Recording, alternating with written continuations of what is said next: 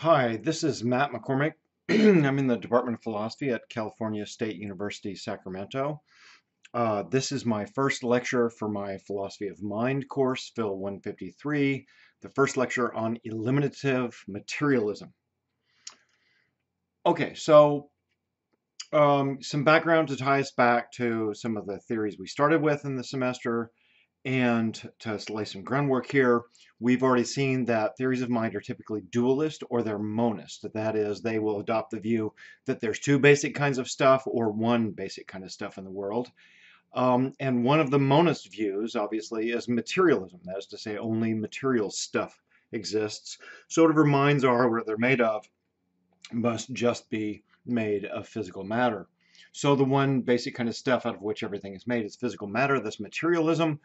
And we're going to look at eliminative materialism. So it's a particular species of materialism that says a lot of the concepts, a lot of the entities that we stipulate or postulate that exist in the world actually need to be eliminated. All right, so eliminative theories. And sometimes I'll just refer to these guys as EM theorists. Eliminative theorists.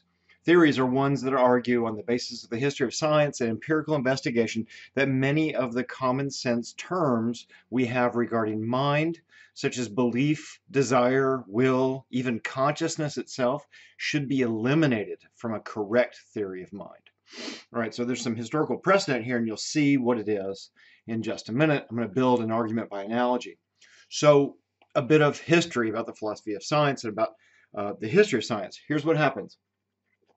Scientific inquiry into some new subject, into some topic of which we're interested in history, typically leads to revisions in our descriptions or our models of what's real and the theory in which the terms we start with are embedded. So we start out at, at the first point in a scientific inquiry, and we think, oh, well, there's some phenomena, there's something there that needs to be investigated. I need to figure out what that is.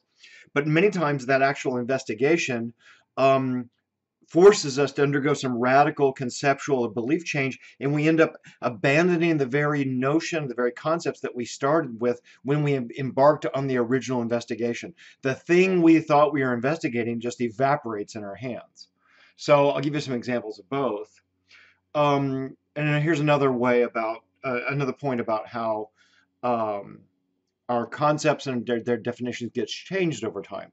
So we're going to talk about both kinds of views. Views that eliminate concepts from the past and ones that revise concepts from the past. So as we learn more, we often change the terms, we change their definitions, and we change the theory they are embedded in. We're sort of rebuilding the ship that we're floating in. So for example, the example of a geocentric universe versus a heliocentric universe. So pre-Copernicus, the Ptolemaic worldview was that the Earth was at the center of the universe, and then we made these observations, and as we got better and better at observing the stars in the sky, the movement of the stars in the sky started to not add up, sort of not quite make sense according to our theory, our geocentric view, this idea that the Earth is in the middle and the sun and all the planets are orbiting around the Earth. And these sort of observational anomalies added up to the point where we couldn't hold on to the theory anymore. We had to give it up. We had to throw it out and revise and put the sun at the center and have the Earth go around the sun. Okay, so that's just a very classic standard example about how concepts and theories undergo change over time as we make investigations. Sometimes the term that we start using survives, but what it labels ends up being radically different by the time we're done. So a really good EM example here is that the ancient Greeks used this word atom to mean, by definition, that which cannot be split into any smaller parts. So an atom is a thing by its, like a bachelor is an unmarried adult human male. An atom to the Greeks was the most fundamental, unsplittable unit of reality, the most basic kind of item, particle in the universe. So for them, you could no more split an atom than you could marry a bachelor. To split a thing is to demonstrate that it's not an atom. That must not be what we're after if you can split it. But of course, by the time we get done with our inquiry into what we thought were atoms, well into the 19th and 20th century, we still use the term. We talk about atoms, we talk about the atomic table, but we don't mean that those stand for, or that those are indivisible, singular pieces of matter. We regularly split them now. Atomic bombs split atoms, which on a Greek view would be logically impossible. Such a thing's incoherent. Doesn't make sense at all. Okay, so what did we do in that case? We kept the word, but we revised what we meant by the word. So that's a more ontologically conservative way to incorporate the expansion of our knowledge and keep some of the framework that we started with. Okay, so the question then we're asking is, how should our theories, our terms, our tools, and methods of investigation respond to discovery? As we discover more about what's going on in the world, what do we do with the scaffolding that got us there? Very often we have to make some pretty dramatic changes in the conceptual structure, the theory, the principles, the ideas that led to the inquiry from the start. Okay, so I'll give you another example. And this is somewhat idealized to make the point, but it'll make the argument very well, and I want you to remember it later. So this is an example having to do with figuring out what the nature of heat is. Okay, so concepts undergo radical transformations from their beginnings in scientific inquiries. If the shift is dramatic enough, we just eliminate the concept in question. Okay, so you might imagine a very old, a very sort of pre-scientific inquiry into, let's say, fire, like a caveman inquiry into fire. So on the old view, the old concept of fire, it would be natural, it would be intuitive or common sense even to lump together burning wood, burning coal, the sun, lightning, northern lights, fireflies, comets. You'd look at all of those things and superficially you might think, oh, well, those all have something to do with fire. Fire, if it's a thing in the world, and surely it is, it must be, it's in those things, and whatever I end up saying about what the nature of fire is, it's got to incorporate or fold all those in. And then at the outset, at the sort of beginning of our inquiry, if we were to look at, say, rust happening on metal, or calcification happening, chemically happening in the world, or if you noticed, body metabolism, bodies getting hotter when they're fevered, or getting colder when, and in other circumstances. We surely at the beginning of our inquiry wouldn't think that those classify as anything like what fire is. That's not fire on a caveman view, those phenomena that we observe in the world. Okay, so if the shift is dramatic enough, then we eliminate. So what happens next? Well, ultimately, we arrive at a modern view of heat, which is not fire, but it's related. And on the new view, the new account of heat, that becomes a measure of the mean molecular motion or kinetic energy of the molecules in a substance. And I haven't looked at all my history of science on this, but sort of the modern view and the way you test this in your college physics class or chemistry class is you define heat this way, and now we have a way to understand heat as we see it as it occurs in a pan that's on the stove, or a hot poker that's in the fire, or lots of these other phenomena. What do they all have in common? They all have this high level of kinetic energy in their molecules. Okay, well, molecules, kinetic energy, none of those concepts are available in the caveman account or the original account. And see, on the new view then, now we can, on what we come to understand heat to be, we can say that burning wood and burning coal have high degrees of heat. And then it turns out that rust or calcification are also forms of oxidation. And in a broader theory, heat as mean molecular motion is connected to oxidation, which is something that happens chemically on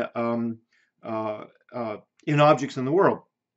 And in a chemistry class, we divide oxidation into fast or slow oxidation. They have different rates. So it turns out that rust, calcification, body metabolism, they have a theoretic a conceptual connection to burning wood and burning coal. Things that we didn't think had anything to do with fire at the outset turn out to be connected to mean molecular motion and oxidation and what's happening as objects oxidize. Okay, and then furthermore, perhaps even more disconcertingly to the caveman, is all these other things that these other phenomena, new phenomena, like the fireflies, like biophosphorescence or reflected sunlight, those don't have anything to do with heat. Nuclear fusion's a different phenomena. Thermal emission, spectral emission, those are all new. So as we move through time, we start with an original conceptual structure that says these things are fire, these things are not fire. And then ultimately, as we develop and build a theory, it realigns our concepts and tells us a different story about what the nature of things are in the world. Okay, so remember that transition and that development or evolution of concepts over time, because what the eliminative materialists want to say is we at the very least should be very cautious about operating with our old school caveman notions of what it is to have a mind, or what's in the mind, or the nature of the mind. They're going to argue that much of our modern mind talk, our folk psychology, is like that old pre-scientific investigation into fire. And it would be best to eliminate or radically revise it. Okay, so the question then is, do we revise or do we eliminate in the face of discovery? Our language and our causal theories about nature, they shouldn't be static or a priori. We can't just stand our ground. You don't want to just like be an ancient Greek and go, no, those aren't atoms you're splitting. I mean, we turn over and we make an exchange for the new ideas. They must be informed by our investigations and new discoveries. That new information requires us to revise the definition of the term. The Greek atom was an indivisible, singular, constituent part of matter, but a modern atom is a nucleus made up of protons and neutrons surrounded by a cloud of electrons. They have parts. Modern atoms have parts, despite the sort of definition problem that would have on a Greek account. Okay, so we still use the term, but we have radically different worldviews to explain what they are. Okay, so a few other examples. Medieval doctors, for instance, believed that illness could be addressed through the practice of numerology, among other things, and astrology. For my purposes, I won't pursue those right now, but also medieval doctors, or maybe they're better called healers, right? Even the notion of doctor doesn't really apply here because they're doing something very different. They're more like an astrologist. You don't call it an astrologist, or you don't conceive of an astrologist the way you conceive of a modern doctor. So on their view, their theory is that the body had 4 humors, which are these 3 or 4 different kinds of basic fluids. There was yellow bile, black bile, phlegm, and blood. So you got these 4 basic kinds of fluids. And then there's also vital spirits, and fluids can be hot or wet or dry or cold. And what's happening when someone is sick, according to sort of the medieval account, is that there's an imbalance, or there's a disturbance in the 4 basic humors. There's something wrong with your black bile. You've got too much of it, or you've got too little yellow bile or something. So their treatment then of patients was guided by these concepts. They used that theory and those entities, of course, with spectacularly bad results. You've got these people sort of blindly groping in the dark, maybe doing your astrology forecast, maybe thinking there's some sort of magical numerical connection between, the number of people in your family and how soon you got the disease.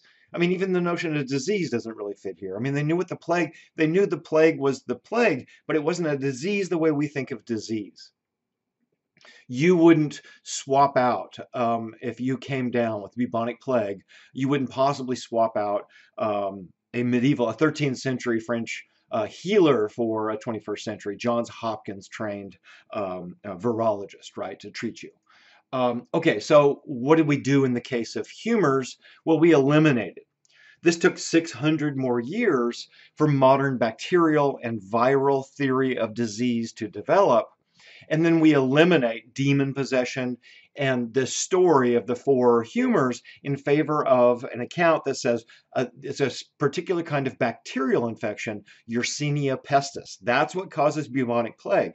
But the conceptual framework and the theory wasn't even in place for another 600 years for us to be able to say something like that, to even be able to correctly describe it. So now when somebody gets bubonic plague, we know exactly what it is, and we treat it with antibiotics. And that's why we've effectively eliminated it. The treatment goes much better now than you're getting your astrology forecast to address it. And I'm deliberately getting jabs in on those of you who are sympathetic to astrology. I got more bad things to say about it. Okay, so more examples. Are these cases of demon possession, or is this mental illness or something else? Suppose we observe, and these passages I've got down here on the left are examples of Jesus healing and casting demons out of people in the first century in Palestine. Jesus threw out a lot of demons.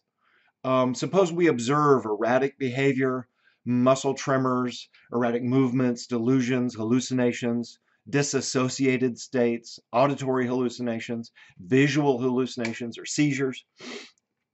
You know, today you'll drive down Stockton, perhaps, and you'll see somebody on the street who's got all of those symptoms. So imagine that guy. Somebody who's homeless and mentally ill, doesn't have any medications, or maybe he's drug addicted or something, and he's having hallucinations, erratic behavior, he's staggering around in the street. Now imagine taking that guy and dropping him into a first century context. What would illiterate sheep herders in the first century in Palestine think was wrong with that guy? What conceptual framework, what theory would be available to them to explain what's wrong with him, what's right with him, how to fix him, what to do with him? So your theory, of course, in that kind of case, the theory that Jesus applied, is that the victim is inhabited by a powerful, malevolent, supernatural being. The demon must be cast out with some form of benevolent magic. And, you know, there's still people around who believe this. There's lots of demon casting out happening all over the place. The people I've got on the right there, the one on the top right is somebody who's being sort of overwhelmed by some powerful feelings of sort of religious ecstasy. And then the ones on the bottom right are actually audience members at an Oprah taping. I think Oprah's just given them all a car or something, and they're, you know, overwhelmed with joy and excitement and so on. Best not to cast the demons out of them. But there are still people in the 21st century having faith healing sessions and casting out demons. Okay, now are those real, or is that mental illness? Clearly a modern eliminative materialist, a modern doctor, somebody working in psychiatrics would say that the problem here is mental illness, and we understand that differently than they did in the first century. You know, a modern psychiatrist is going to consult the DSM-4 to try to figure out and identify the symptoms, and then going to use their training to treat that with drugs and therapy and the like. And here, just as a side note on the topic of religious experience, here's a passage, a long passage, I'm sorry, but a really good passage from an article about the neural substrates of religious experience. And this, I find this just as amazing. Religious experience, the authors argued, is brain-based, like all human experience. Clues to the neural substrates of religious numinous experience may be gleaned from temporolimbic epilepsy, near-death experiences, and hallucinogen ingestion.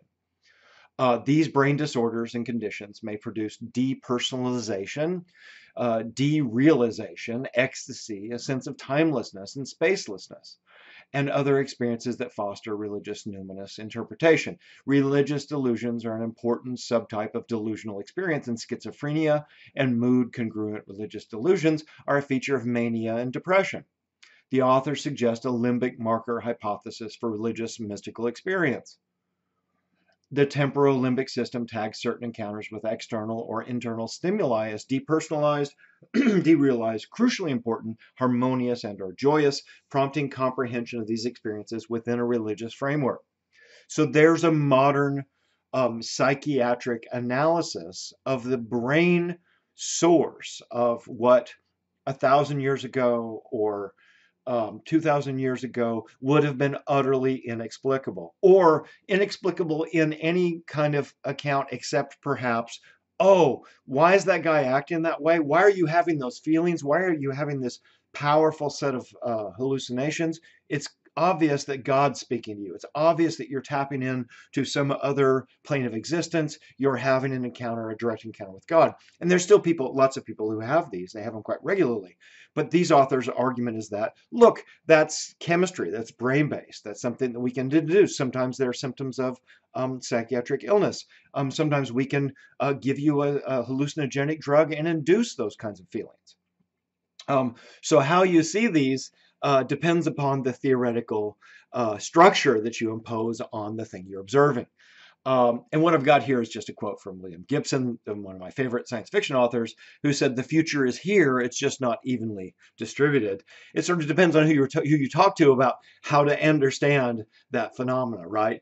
That behavior looks like demon possession to somebody. Well, in the town I grew up in, Missouri, there were people who routinely cast out demons. They thought it was still happening, right? So the future is not very evenly distributed to some little town in Missouri where I grew up. But you get somebody into Harvard Medical Clinic, and they're going to evaluate this thing according to the psychiatric causes and the neuroscientific causes. All right, you take my point. So the EM theorists then ask the same question: what about mind? And they introduce this notion of folk psychology. Okay, so we're going to talk about this quite a bit for a couple of lectures, but folk psychology is the theory, they say, that you use, that I use, that your mom used, that your uncle uses, that all of us use, that the folk use, not the experts, not the neuroscientists, not somebody who's at the cutting edge of cognitive research in some lab somewhere, but the normal people, the way we all talk at home around the dinner table. And what concepts, what theories, what principles do we invoke there? Well, we use things like belief. We think that humans have beliefs. We think humans have will. I didn't have enough willpower to resist that pint of Ben & Jerry's in the refrigerator. They have desire. You have some subconscious desires or goals or beliefs. You have consciousness. You have a soul. You have a real self, perhaps. You have a self. You have fears. You have hopes, intentions, goals, etc. That's all perfectly normal, ordinary, familiar language that we use to talk about minds. So now you can anticipate what's going to happen here is that the EM theorists go, that's all demon talk. These things you thought you were investigating, those are all sort of antique, horribly outdated ways to carve up the world. Okay, so we got to get there.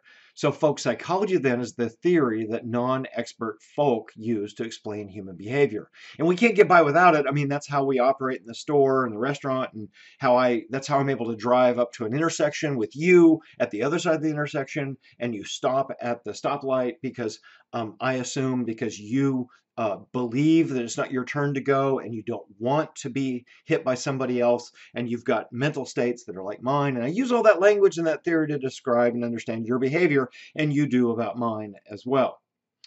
So the question then for the EM theorist is, will our investigations into the brain lead to the revision or the elimination of these terms? At the very least, they need to be revised. We can't assume that the way we were talking about the mind 500 years ago is going to still fit with the way we understand the mind when we look into the brain now. So at the very least, they need to be revised, and in more radical cases, they may need to be just thrown out altogether, get rid of it altogether. So it turns out that maybe the philosophy of mind class teaches you that the thing we started looking at in mind isn't actually a thing. So their class turns out to be like an astrology class. Okay, so some more expansion on the idea here. What's the currency of the mind? Or another way to think of it is, what are the units that constitute the traffic of mental states? What's going on in there, and how do we carve it up? And you'll sort of recognize this talk from our discussion of functionalism too. For centuries, the obvious answer has been concepts, propositions, or ideas. That's the way we all still talk. Every philosopher on my hall who's going to talk about anything in philosophy is going to invoke concepts and beliefs and ideas. All the philosophers use those ideas. That is, minds contain, they transfer, manipulate, organize, and employ symbols, and these symbols stand for things. Beliefs are constructed from symbols. I have a belief about a dog having paws, and those are the symbols. I use the English terms to stand for the thing. It symbolizes something. And then logic is the set of rules that governs the relationship of the beliefs. Now, you'll recognize some of this way of framing things from my connectionism lecture that I gave last time. And that's not an accident. That's all going to feed right in here. Eliminative materialism, at least some of the more radical versions of it, wants to reject all of those concepts, all of those folk psychological ideas. Okay, so the more narrow question then we're asking is, are beliefs real? What is a belief? Is it a thing? Well, what are they according to folk psychology? They have features. We can tease out the implicit assumptions about what the nature or what beliefs are in our folk psychological discussions. For one thing, beliefs have something they call propositional modularity. And what that means is there's a functionally discrete thing. A belief is in a cognitive system is like it's like a sentence, and you can acquire the sentence. You can think there were turkeys in my front yard earlier. So now I've got this proposition in mind. There are turkeys in the front yard. That's a distinct proposition. It has a subject. It has a verb. It has a direct object. Turkeys are in the yard. And that all takes up residence in my head, and I gain the belief or I lose the belief depending on what happens, right? And that's this functionally discrete unit that we think of as being the thing that moves in and out of the economy of mind. Okay, so furthermore, beliefs are about things. Another way of understanding this is to say that beliefs are semantically interpretable. When somebody has a belief, that's the way we unpack that, is that the belief is about something in the world. When Smith sees a dog nearby, she forms the belief, or I form the belief there's turkeys in the yard, and she forms the belief that there's a dog nearby. Now there's a content in the mind. There's a representation inside the mind that refers outside the mind to the dog and its location that Smith just acquired a propositional attitude about. So the belief is about or directed at a thing out in the world. Although that maybe sounds so obvious that it hardly bears mentioning, or it seems weird that I'm emphasizing, all of those ideas. But you'll see in a second when we start to unpack this, what it would mean to reject that and how the eliminative materialists want to throw it out in favor of a distributed connectionist account of what's going on inside the economy of the mind. And you've already been prepped for that. Furthermore, the presence or absence of a belief in the mind plays a causal role. The presence, once it's in there, it has a causal impact. So it's an item that goes into the system and then changes other parts of the system. They bring about other beliefs or behaviors, and the presence of a belief helps us predict dispositions, predict behavior, predict other beliefs. They're all connected up, and we think of them as all having sort of causal relationships. And this may sound familiar from the stuff I talked about last time about Jerry Fodor. What language do beliefs employ, or what language are beliefs in? And Fodor reasoned famously that an English speaker and a Spanish speaker have the same belief. So whatever it is that they share in common, it can't be the thing that's in English or the thing that's in Spanish. There must be something underlying. So that the terms in Spanish and the terms in English refer to the same thing. And that's what we're saying, that when we say that the English speaker and the Spanish speaker are thinking the same thing. Well, they're not thinking the same language, but there's something deeper, some substrate that their language dresses that is the same units that are moving around in those two different minds. So Fodor reasoned that there must be some language of thought that's the currency in the economy of mind. And I've talked about this at some length in the last lecture. Okay, furthermore, logic is going to be in the mind too. And the reasoning, or at least the illustration, is something like this. Look, if I've got the belief that there's a bear rummaging in the garbage, that's logically related to my other belief there's a mammal rummaging in the garbage. And I also believe there is not an island rummaging in the garbage. So I've got all those beliefs and they're logically connected to each other. To think that it's a bear means it's not an island. To think that it's a bear means that it is a mammal. And things that are implied or things are connected by that. If a mammal's searching for food, then it must be hungry. And if the bear is a mammal searching for food, therefore the bear rummaging in the garbage is hungry. So you see how these concepts about desire, about belief, about logical connection between classes all are connected up here. And you're able to, for instance, look at that little argument and see immediately that that's the implication, that follows, the conclusion follows from the other premises. And people who were sympathetic to this approach thought that that sort of logical capacity must be built into the fabric of the mind. Otherwise, you wouldn't be able to do it, and I wouldn't be able to do it. There's something logical about what's going on inside the mind. So whatever a good theory of mind must do, it needs to explain that logic. So logic's in there too. And that's to say that beliefs are, sort of wrapping all those points together, beliefs are functionally, logically discrete units that are encoded in the language of thought, and the commerce of the functional relationships is governed by logic. So that's the sort of items that are being moved down the assembly line and having operations done to them and then sent out through the output slot on the other side of the system. Okay, so part of what they were struggling with, that is the language of thought folks, or people who are sympathetic with the folk psychology approach, is they're trying to figure out at what level in the system do meaning, logic, semantics, reference, and representation exist. Those are all things that we know we do and that we know we have, and you understand the meaning of my terms and you're able to make logical inferences. So those must exist and be implicit or built into the structure of the mind down inside there. And their answer was, that is the folk psychology folks, their answer was that roughly the way we talk about beliefs should be reflected down in the theoretical structure of an adequate theory of mind. So whatever we're looking for to understand how the structure works in there, it must be that that stuff tracks down and emerges, or that it's in there. Okay, that's what the eliminative materialists are going to reject. They're going to argue that trying to find those things in the mind is like demon talk.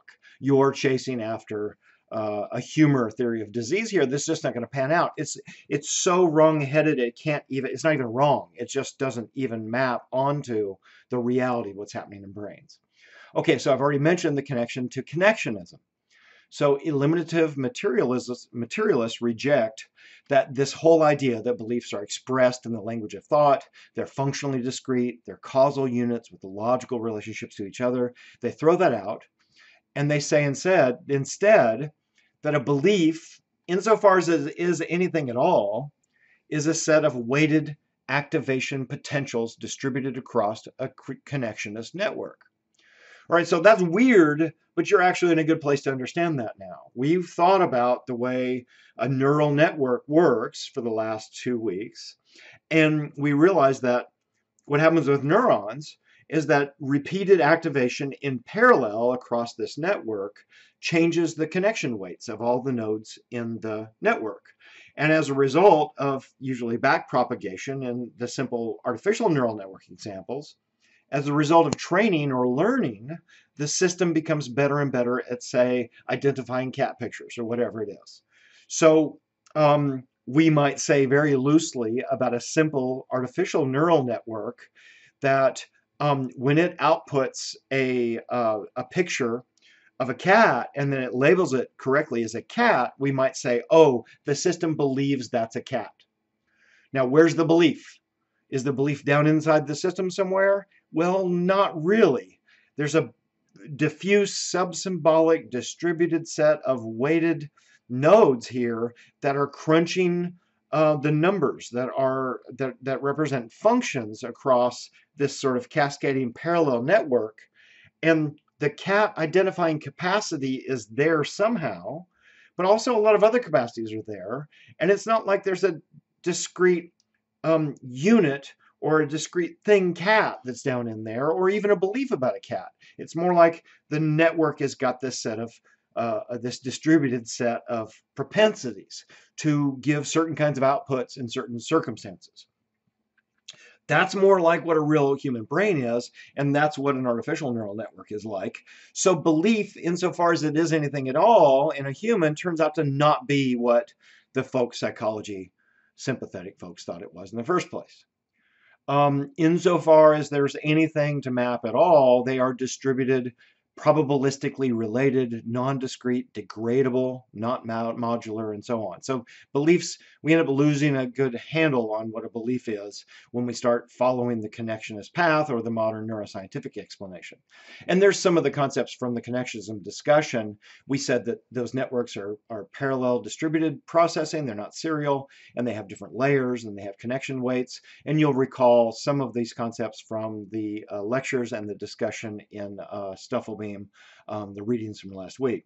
So where's the belief? Well, that's one of millions of other nodes that are all hooked up in parallel in a network. It's not simple. It's not as simple as saying that there's a belief in there that's getting moved around and changed by logic. Logic or beliefs are what come out at the output side, but the input sides are more sub-symbolic or distributed or different than that, different in nature. And we also looked at this animation of a bunch of these simple artificial neural networks that were correctly identifying handwritten numerals and putting them into the right categories, identifying, for instance, that this is a 9. A handwritten 9, a sloppy handwritten 9, and there's a bunch of different ways you can construct an artificial neural network to correctly identify the 9. So now, where's the concept of 9 in one of these? I'll refer you back to the last lecture on connectionism. You watched the whole video. Well, the concept's distributed. It's across the whole network. The whole network's doing some work to actually give the output 9 here at the end. So it's not like the sort of the logic discrete functional unit that the way we thought about it pre connectionism with Fodor and Chomsky and the like. Okay, so really what we're getting at then is, remember my drawing and my analysis at the beginning where I said we started with a caveman notion of fire. We had a bunch of common sense ideas about what was included or should be included in the concept under the heading of fire. And then we embark in this centuries-long investigation into the nature of fire, and we end up discovering that heat is mean molecular kinetic motion that has to do with kinetic energy in the molecules of the substance. Turns out to be something radically different than what we thought. So now what about that transition from our old school notion of mind with belief, will, desire, memory, goals, and so on? How is that going to transfer to the new account of what consciousness is, post-connectionism or post-neuroscience? And what the eliminative materialists are arguing is that, look, the things we're ending up putting on the list under consciousness are not really resembling the things that we started with at all. And in many cases, we're going to have to throw a bunch of them out. Belief, for instance, is going to be thrown out. So there's a couple ways to put this. The modest or uncontroversial claim coming from eliminative materialism is that we should be cognizant that terms, theories, and theoretical entities shift as we investigate, we discover, and we learn.